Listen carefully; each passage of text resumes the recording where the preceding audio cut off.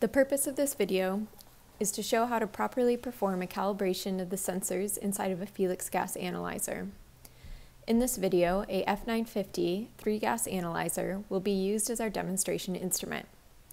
The standard gases used to calibrate in this video are appropriate for an F950. Please see the support page for your Felix gas analyzer for the proper standard gases to use for the F920, F940, and F960 instruments.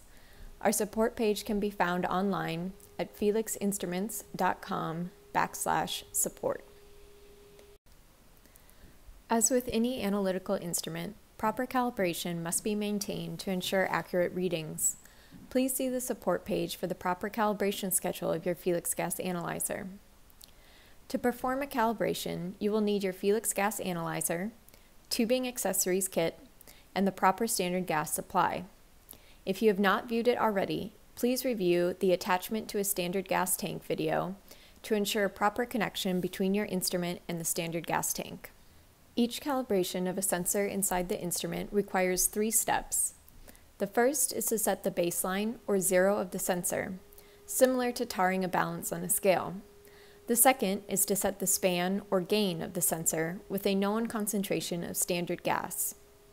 The final step is to verify that the calibration was successful by reading a second known concentration of standard gas. To begin, navigate from the main menu to Setup, Calibration. Dependent upon your firmware version installed on the instrument, access to the calibration menu may require a passcode. This first video shows a full 2-point calibration for the ethylene sensor within the instrument. The first point of calibration, the offset, requires attachment of an external chamber filled with potassium permanganate. Ensure that you use potassium permanganate beads and not dust in your external chamber, and double-check that the color of the beads are purple.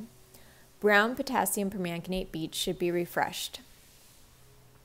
Attach the male lure lock to the intake of your gas analyzer and the female lure lock to the outtake of your gas analyzer. With C2H4 highlighted on your screen, right arrow to select calibration for this sensor.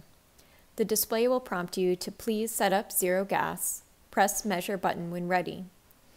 The external chamber filled with potassium permanganate creates a closed loop environment through which the gas circulates. The potassium permanganate scrubs the gas stream of ethylene, creating a 0 ppm environment for the sensor, equivalent to a zero gas. Once your external chamber is secured, press the measure button to initiate the offset. The display will read setting 0 in and give a countdown in seconds to the completion of the offset. It will also show what the C2H4 sensor is currently reading in parts per million. It is not necessarily expected that the sensor reads 0 before the baseline is set. The baseline of the ethylene sensor may have shifted due to sensor drift, and this process will reset the proper baseline. It is important to truly create a 0 ppm environment so that you are not setting a false baseline for the sensor. Ensure that your potassium permanganate is fresh and that the connection between your external chamber and intake and outtake of the instrument is airtight. When the set 0 process is completed, the display will automatically switch to read please set up span gas. Press the measure button when ready. For the F950, 100 ppm C2H4 standard gas is used to set the span or gain of the sensor. Please refer to the Felix support page for the proper gas concentration for your Felix gas analyzer. Once you have ensured a proper flow rate from the standard gas tank and connected your instrument via the tubing accessories kit to the intake of the gas analyzer, press the measure button to initiate the second point of the calibration. There is no countdown to completion during the span calibration. We recommend allowing the ethylene sensor to stabilize for 12 minutes. After 12 minutes, the up-down arrow keys on the instrument should be used to adjust the stabilized concentration to match the true concentration of your standard gas tank.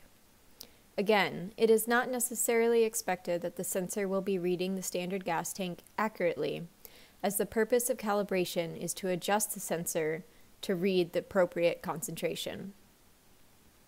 Once you have adjusted the concentration to match the concentration of the standard gas, press the measure button to record this calibration point. The display will automatically exit you back to the main calibration menu. Don't forget to verify that your calibration was successful by measuring a second concentration of standard gas and ensuring that the sensor is reading within the accuracy range of the instrument.